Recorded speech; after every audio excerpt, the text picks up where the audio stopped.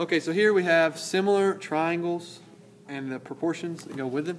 So if I know this triangle, for example, is 3, 4, and 5, and then I know A, B, C is similar to X, Y, Z, and they give me the example that XY is 15.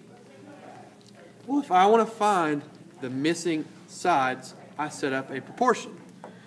Well, AC is the same as XY. Well, it's not exactly the same, but they're the same proportion. They have a ratio. So I put them together.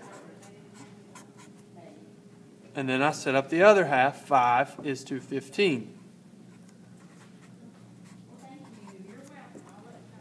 And then I solve for X.